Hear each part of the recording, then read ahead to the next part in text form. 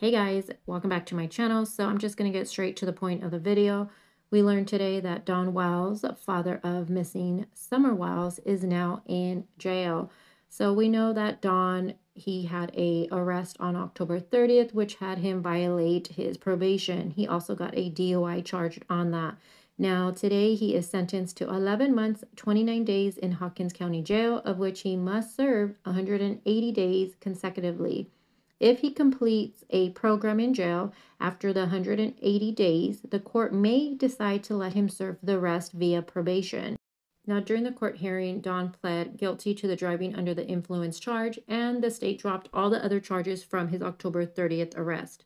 Now, while Don was in court, he claimed a toxicology screen from the night of the arrest returned without evidence of drugs. He also stated that his blood alcohol screening taken that night returned was at a 0.13%.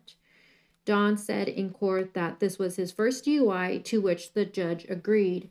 Now, the mandatory minimum sentence for that charge is 48 hours in jail, 88 hours of community service, and 1 year of revoked license and a $350 fine. However, since Don's arrest was a violation of his probation related to the previous possession of a handgun while intoxicated charge, you guys all know what I'm talking about, so I'm not going to go into it, but he must serve the remainder of his time of 11 months and 29 days at the Hawkins County Jail.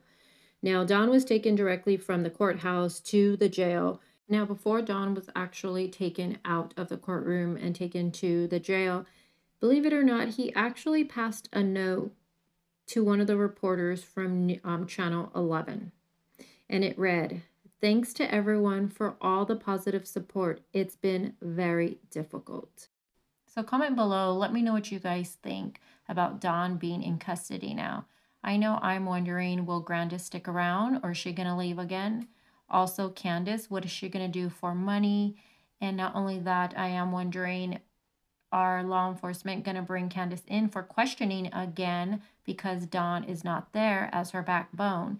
Will Don flip on Candace or Candace flip on Don? We shall see. So that's going to wrap up this video. Again, let me know what you guys think about this in the comments below. And as always, I will talk to you soon. Bye, guys.